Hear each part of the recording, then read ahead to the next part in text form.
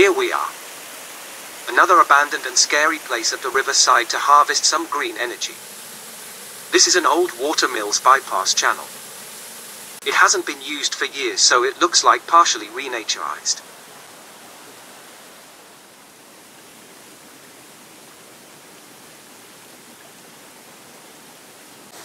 Let's have a look how portable water turbine has been installed here.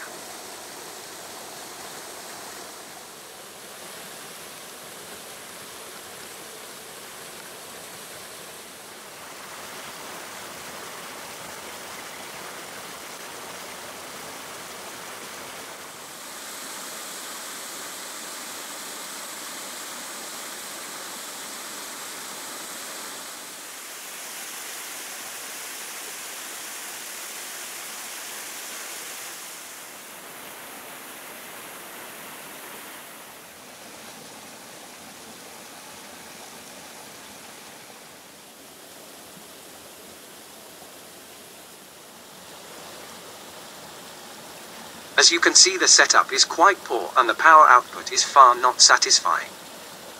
Let's point out places that could be optimized. First, the trash rack is incorrect. This causes the flowing leaves to clog the grate, which causes the rise in river level. The rack should be inclined and the bars should be denser.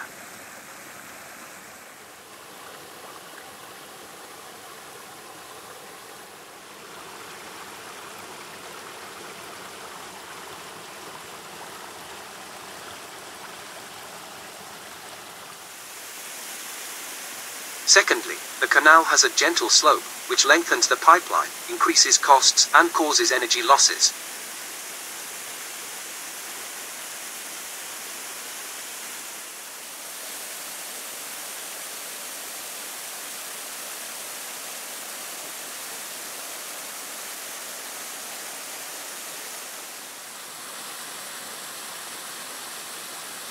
Another problem is the draft tube.